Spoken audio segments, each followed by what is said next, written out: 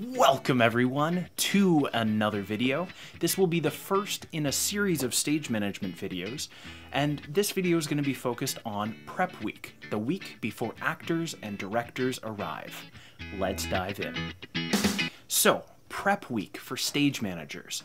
It's the week before actors and directors arrive, and it's kind of your opportunity to get your head in the game and figure out the play as much as you can before any of the other members arrive to the rehearsal hall. When I arrive to a new theater with a new show, the first thing I do is read the script. It's amazing how much information you can learn from the show just by reading the script. Then I'll also contact my stage management team to let them know I'm in the building and if there's anything they need to establish that relationship. Then I start working on what's called a play analysis. Now this is my secret weapon and not everyone uses this, but I find it super helpful for organizing a breakdown that I can reference rather than flipping through pages in the script. So a play analysis is basically taking all play elements and breaking it down page by page and having it all laid out in kind of like a table. When I say all play elements, I mean props, costumes, any mentions of characters, scenes, set, sound, lighting, special effects, anything that doesn't really fit into any of those categories that you may have questions about. Just jot it down in your play analysis, and then you have something to reference beyond just the script. So after I make my play analysis, the very next thing I'll do is creating a scene breakdown. Now a scene breakdown is exactly what it sounds like. Basically it breaks down the scenes into bite-sized pieces and allows you to schedule rehearsals. For actors, it allows them to figure out kind of when they're used during the show. For costumes, they can figure out how much time they have for quick changes. There are a couple different versions of scene breakdowns. For the most part, I use a French scene breakdown. It'll break down scenes even further to actors' entrances and exits, which will be super helpful if you have like a 20-page scene and you want to work on the part where there's only 2 actors in it. You're not calling the rest of the company for the entire scene when you're only working on those 2. Okay, so once I have made my scene breakdown, there's kind of 3 different facets that I start heading in. The first one is focusing on creating my prompt book and my prompt script. The second one is focusing on the people that I need to communicate with ahead of starting rehearsal.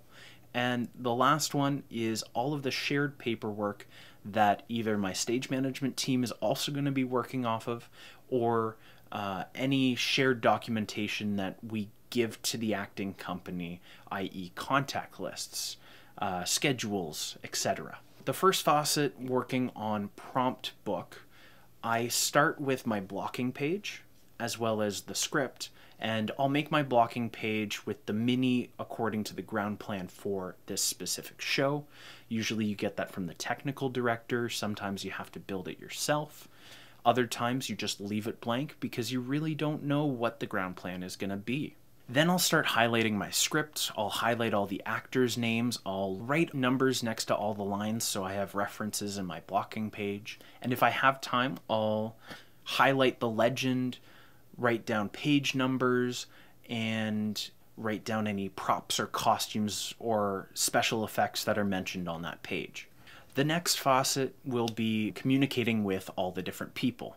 The first person I'll talk to is the producer or the production manager, basically whoever hired you for the production, because chances are they're most in the know about any problems that they foresee for you, any challenges that they're currently facing, any contract obligations, etc. After that, I'll start meeting with the different heads of department and the designers, if they're available, to get an idea of what the design is for this show. Chances are these people have been working for some time before you arrived. This is your opportunity to get caught up on this information so that you can be the expert when rehearsal starts and people are asking questions. So I'll meet with the technical director, the set designer, props designer, head of props, costume designer, head of costumes, and kind of just establish a relationship with them. And finally, I will message the director to try to get an idea of, if I haven't worked with them before, do they work chronologically? Do they want to focus on music if it's a musical? Try to get an idea of what it is they want to do for the first couple days and kind of what their working strategy is for this show. So after I've met with everyone and kind of gathered as much information as I can, then I'll start working on some of the other documents, things like cast list, production notes, contact list, medical information, scene timings, scene by scenes, line notes, props and wardrobe presets, show reports, running notes, sign-in sheet. The list goes on. There's so much paperwork that you do as a stage manager.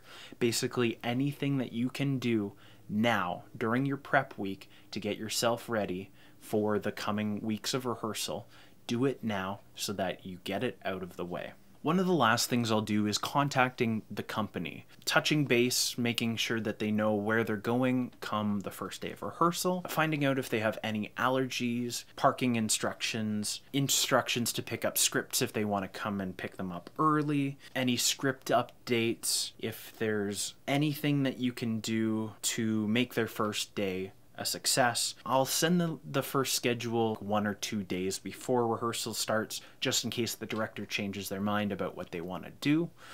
The next thing to do is prepare the rehearsal hall. So the rehearsal hall, you need to make sure that there are treats, coffee, snacks, stationery, tables, production tables, music stands and chairs, welcome packages, any company-specific information, emergency medical information, etc. Then if your director wants to get up on their feet, it's important to have as many set and props elements as you can, even if they're just rehearsal items, just as long as you have something to use. You need to make sure that your call board is also set up. So this includes things like posting your cast list, scene breakdown, master calendar, daily schedule, design elements, sign in. You also need treats and snacks and things that are going to keep people happy on the first day. Water, coffee, any allergy signs if necessary. You need to make sure that you are well stocked up on all sorts of stationery that you'll use on a daily basis. Pencils, highlighters, scissors, tape, hole punch,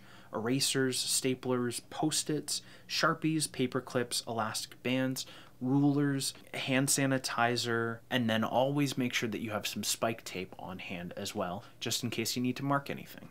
Lastly, you have to make sure that the floor is spiked. So if you have any major set pieces or specific entrances or exits, it's important to mark these with tape so that everyone gets an idea of what it is they're going to be working with once they get onto the stage. Spiking the floor is one of the most challenging things if you're not a math brain.